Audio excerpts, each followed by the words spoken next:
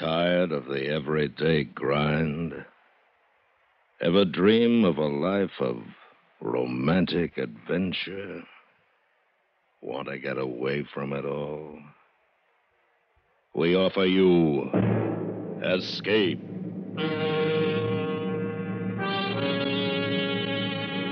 Escape, designed to free you from the four walls of today for a half hour of high adventure.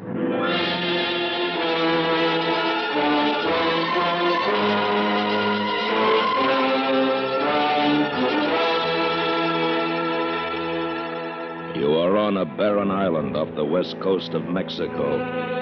Your only companions, a lovely Indian girl and a half-crazed treasure hunter who have condemned you to die. Listen now as Escape brings you E. Jack Newman's gripping tale of a strange adventure, Gringo.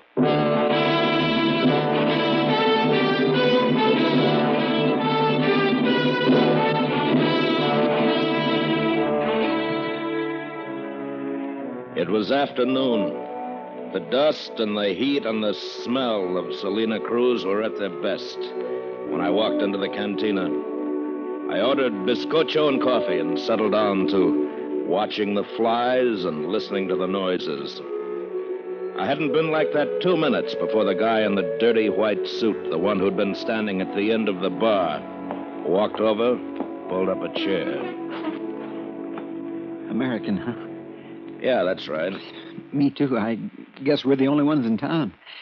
This is an out-of-the-way place even for Mexico, isn't it? It seems to be.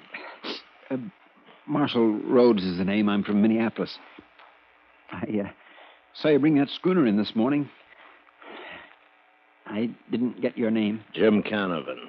You don't mind if I sit here with you? All right, what's the pitch? No? How could you see me bring in my schooner? There's no window in back of that bar over there. Yeah, I guess I have been hitting it up a little bit lately. Happens sometimes when you get stuck in these places, you know. Yeah, sure, I know all about it. You came here to get away from your wife, study the customs, write a book, and to love the ladies, huh? The party's over now and your dough's run out. The local government won't let you work and you're broke. Am I right? Mr. Canavan, I know we just met, but you're an American, too, and you know this is no place to be broke. All right, mister, we've had our conversation. Huh? Goodbye. Well, you won't give a fellow American a... Sorry I bothered you. You didn't bother me.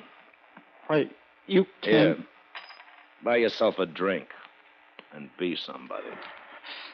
I've met your kind, too, Mr. Canavan. Someday, someplace, you'll get chopped down to the size you really are. Are you going to do it, Rummy? Be careful in here, Mr. Canavan. You're just new. I've got friends. He is right. What? Buenas tardes, Senor Rhodes. Who are you? Ramon Chavez. Here, Mr. Rhodes. This is a loan. Thanks. Thanks, Mr. Chavez. See you later. What are you, Chavez? Police? No, nothing like that. Mr. Rhodes is very deteriorated, true, but his analysis of you seemed most accurate.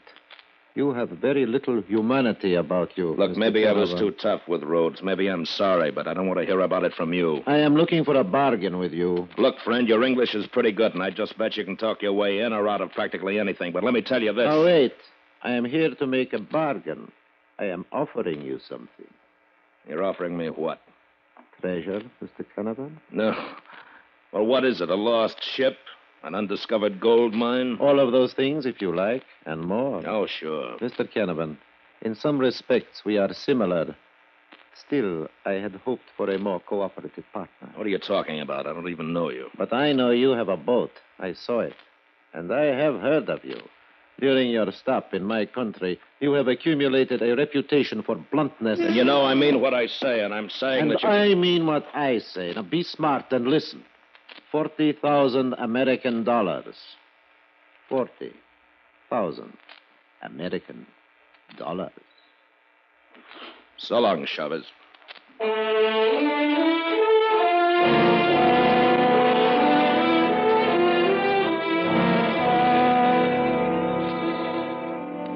2 nights later, the local town council gave a band concert from the square.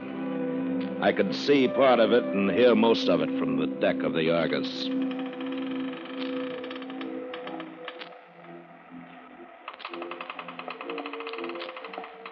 Hello, Gringo. What? Oh, hello, Chavez. You left this note for me at the cantina this afternoon? Yeah. Come aboard. I got to thinking about your proposition. Bargain. About your bargain. I thought you would think about it, Gringo. Knock off that Gringo stuff, huh? I've been around a while. They will always call you Gringo. Okay, mister, let's have it. What's the story? You know Canimba? I've seen it on a map, yeah. South of here. It is my home. I thought this was. I have only been here a little while. Mm-hmm. I am a fisherman. One day, when we were far out to sea, beyond all of the other boats, I heard a plane droning overhead. Then suddenly, it was hedging over the water out of control. It crashed on one of the small islands considerably offshore, barren places for the most part, rocks and sand. When we returned to Canimba, we learned that a Salazar Mining Company plane had been lost at sea.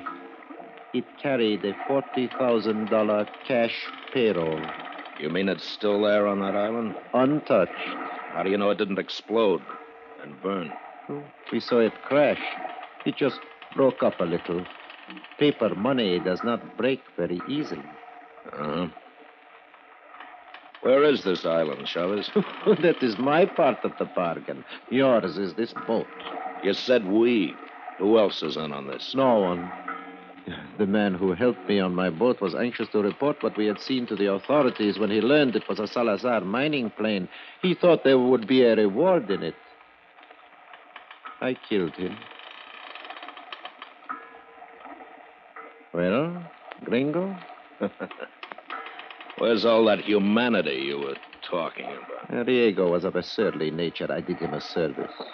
All right, what are you trying to hand me? I... You're trying to get me to take my boat out and pick up some Chinese you got waiting on one of those islands, ready to push in the back door of the United States? Let go of me. I wasn't born yesterday. You can make any one of those islands in a fishing jig. A baby could do it. A baby with a powerboat? Let go. I take this from you, Gringo. Just for now. What about a powerboat? I attempted it. At first, I thought I was a bad seaman because I could not get within a mile of the island. There is a peculiar current there, most unnatural, too strong for a small jig, and the depth is too shallow for a large boat. There is no way to get to that island without a powerboat like this one. Anything else? The English. You didn't learn it in Canimba. I spent some time in the United States once. And you want to go back, is that it? Where else would I spend that good American money? Can you shove off tonight? 8 o'clock? Yeah.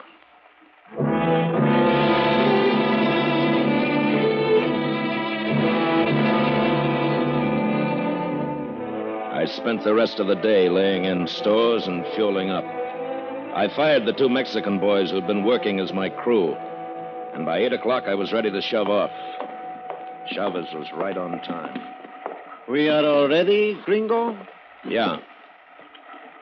Your wife? Almost. This is Maria. She's saying goodbye? I am saying hello, senor. I'm going with you. I thought no one else knew about this. What is it, a 3-way split? I will pay Maria from my share. She is a good sailor. We can use 3 hands. I didn't figure on a woman being aboard. Well, then, figure on it, Gringo. Come on. Want to get those lines? Sure.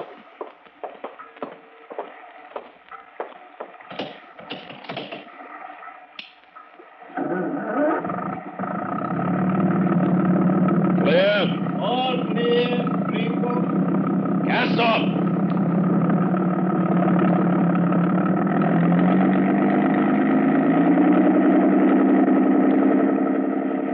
I can take it. You sure? My father owned one of these in Acapulco. Okay. Bear to that point till we get clear. See, I know. You been to the States, too? No. I study my English at home. I like very much what I see of United States. Huh? Oh, in the books and magazines I read. I meet many Americanos in Acapulco. I see how they live. I like to live like that. Very much. I'm not happy here. Oh, it's fine for some people. For me, not for me, no. Here was an Indian girl done up in one of those outfits with 80 different colors in them. But it was easy to imagine her in New York, walking out of Saks Fifth Avenue wearing plenty of class. It was plenty easy. She was the reason Chavez had to take me in my boat. He had a sure thing with that wrecked plane sitting on the island. It could wait. But he didn't have a sure thing with her. She wasn't the type who would wait for anybody. Jim? What? Why you look? Pretty nice. The English? You. You glad I come? Baby, I wouldn't have had you miss this trip for the world. Everything okay, Gringo? Yeah, sure. Everything's fine. Good. But remember, Gringo, Maria is not part of our bargain.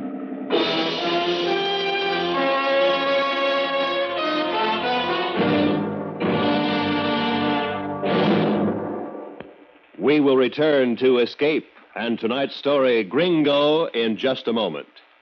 How would you feel if you found yourself a lone survivor after an atom bombing, with the possibility of death lurking in everything you touched?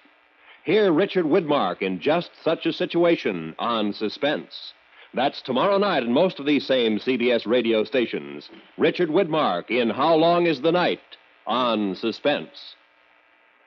And now, back to Escape.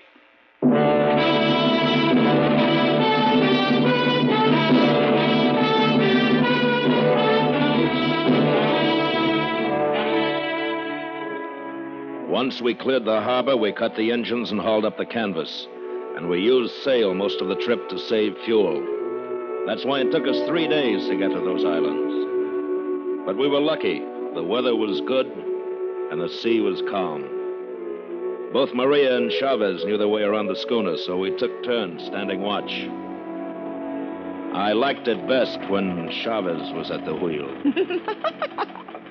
You are very funny, Jim. Sure. Look, Maria, when this is all over with, what happens, huh? Oh, Ramon and I be married, go to live in United States. Huh? Well, you may have to wait a long time. I know some people who've waited around those border towns 7, 8 years. That's a long time, baby. I tell you once, I want to live in United States. I will. And he's going to have $20,000 pretty soon. Is that it? No, live like a peasant in United States. Fine clothes, place to live, like in the book. Uh-huh.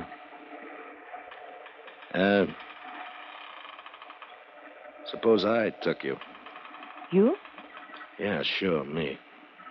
Once this is over, I can get you in right away, Maria. No waiting.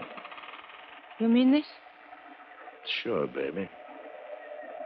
Come here. No. No. Come here.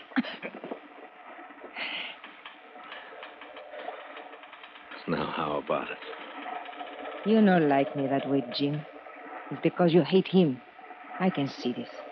I suppose he went around. What do you mean? What do you think I mean? We have all the money, eh? Why, you little... You've been thinking about it all this time, haven't you? Gringo! Maria! We are here. There it is. What? Come on, Maria. Yeah. There. Over there. Beyond that point. Here, let me have those glasses. The middle one. See it? Yeah. Yeah, I can make it out okay. Hey. What? The plane. It's right there. 200 yards off the beach. Nothing around it. What? I tell you, Gringo is there waiting for us. It sure is. It sure is. Get those engines going.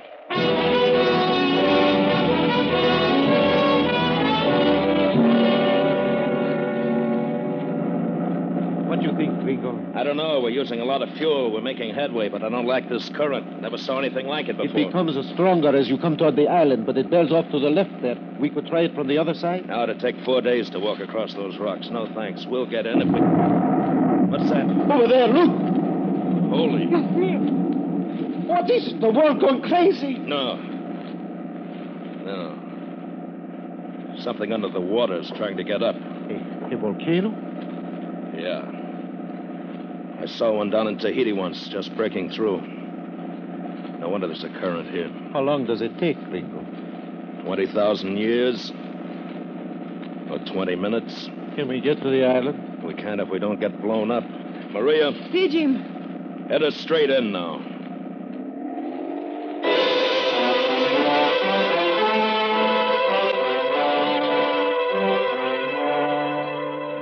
By 4 in the afternoon, whatever was going on under the water seemed to slack off a little bit.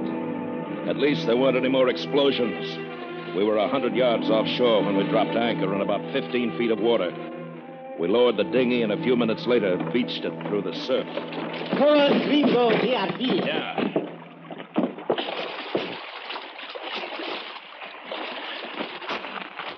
I watch the boat.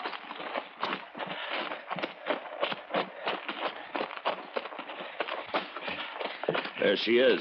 $40,000, Gringo.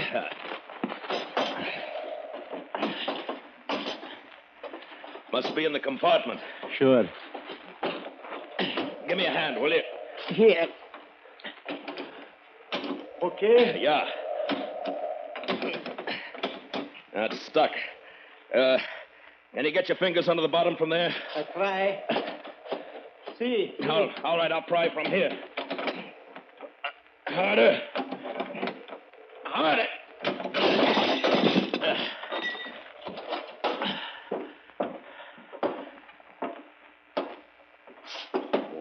Wow.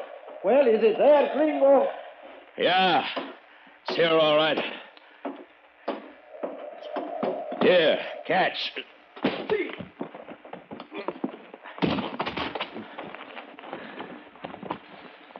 Locked. Yeah, wait a minute. Here's my knife. Good.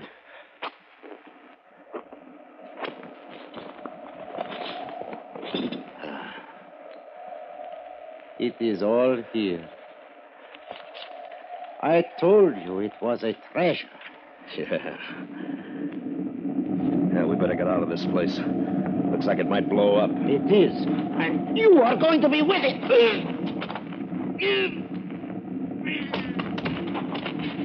Goodbye, Gringo. You can keep the knife.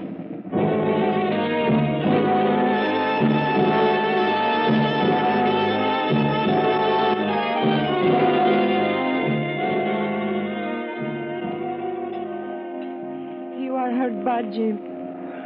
Yeah. Do not move. He left you, too, huh? He hit me down. Then he took the dinghy and went out to the Argus. It's gone. He tells me we enjoy each other better if we're alone. That isn't going to help. You died, Jim? Not if I can help it. There must be a first aid kit in that plane somewhere. The cabin of the freight compartment. It'll have a red cross on it. See, I understand. We'll go get it. And let's get this thing out of me.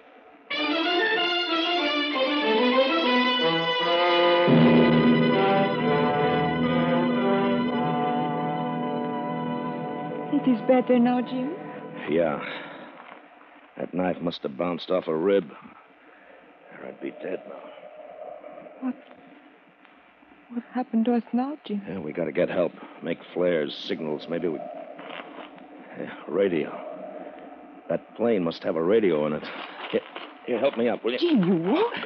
I walk or I lie here and die. Come on. Come on. Oh, be careful.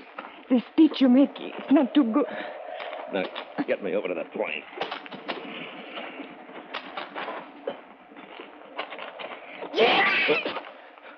Look, What? over there.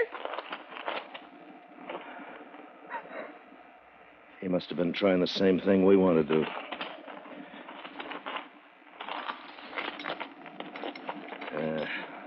All the tubes are busted. And him? He's no good either, baby. Who was this? Probably the pilot. He sat here and starved to death trying to work that busted radio.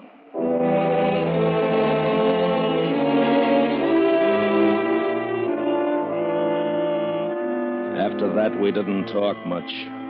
We both knew we were going to wind up just like that pilot. That first day, I just stretched out on the sand and dozed off. Maria sat with her back to a rock looking out to sea. Every now and then, some water would boil up offshore, and we'd hear those rumblings. That night, she built a fire, and we sat there and looked at each other over the flames. All my life I dream. I tell myself, someday you go to America with a fine, handsome husband and live there. Wear pretty clothes. Oh, I want it very much. Maria, I'm sorry I got you into this. What? I wanted you because you belong to him. No other reason. See, it's been this way all my life. I take. I won't let any other man be better than me. See? And they're all better now. You know, a few days ago, a bum on the beach, a guy without anything, told me that I'd get chopped down to size someday. Well, he was right. I'm down to size now. Jim, I too have been this way all my life. I know what you feel now. We are the same kind. Yeah. Maria? Yeah? I'd really take you to the States. I'd buy you the best clothes they had on Fifth Avenue. I'd be proud to walk in any place with you and say you were my wife. You love me? That's what they call it, I guess. Jim, I love too. Oh, Marta. It's a good feeling, isn't it, baby? Oh, see, Jim, see. The world explodes around us and we surely die, but we help each other, Jim. Isn't that so bad, then? No, Maria.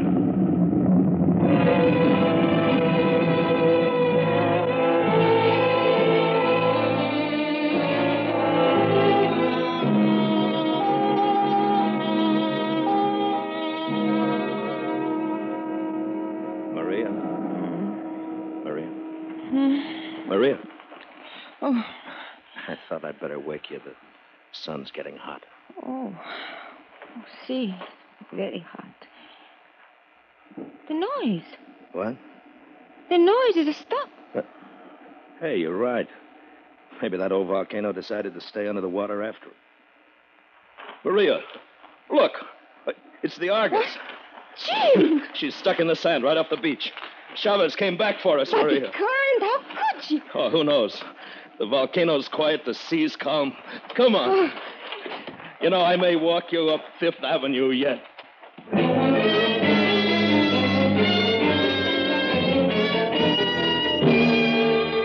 Don't ask me how we got across that beach and waded out to the Argus. I don't know myself. Except that Maria had to half carry me and push me, but we did get aboard. All the sails were furled against the main.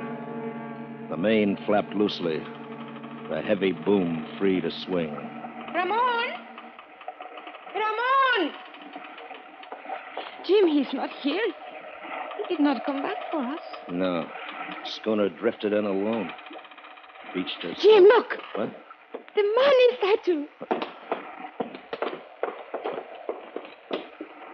Oh, it's all here. But where is Ramon? Well, maybe when he tried to handle the mainsail alone, he got knocked overboard. We'll never know, poor devil. All right, Maria, go up forward and start the engines. We're heading for the mainland.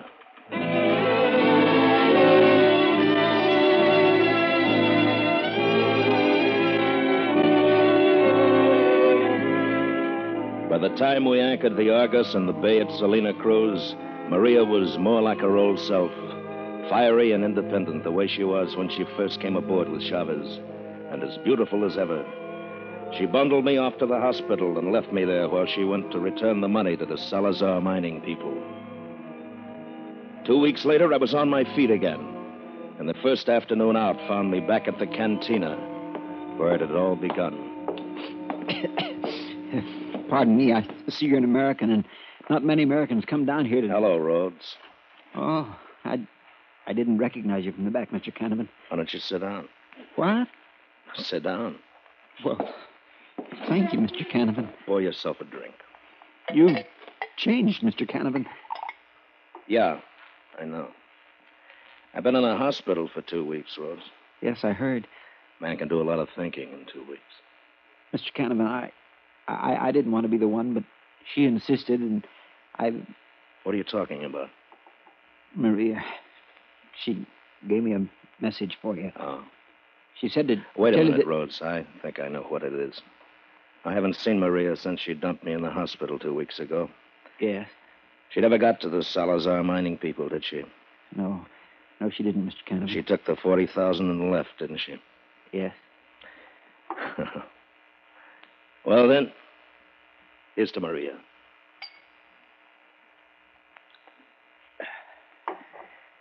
And you know something, Rhodes? I'll bet she looks great walking down Fifth Avenue alone. What? What do you mean? Never mind, Rhodes. It's just that Maria hasn't changed a bit. She'll never change. Oh. But I have. You see, I've been cut down to size, Rhodes. You remember? It's your bottle. Finish it. Good luck to you. Where are you going, Mr. Canavan? Oh, on south, maybe. But I'm traveling light, Rhodes, real light. And you know what? I think I'm going to like it.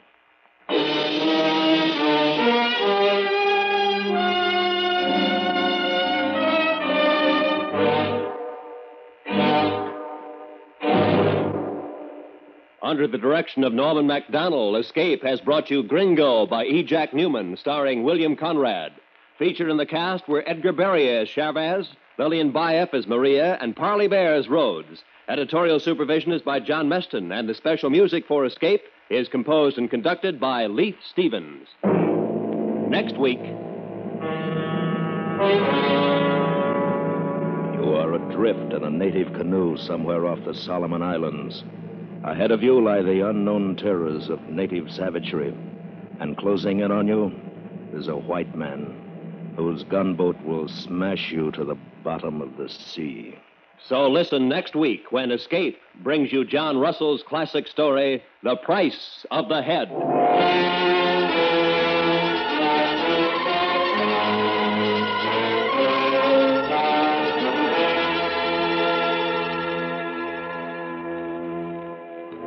Remember, only once during the year, the United Red Feather Campaigns of America appeal to the public for support. Red Feather dollars fight illness, fight delinquency, fight unhappiness, fight human need. So this year, be as generous as you can. Roy Rowan speaking.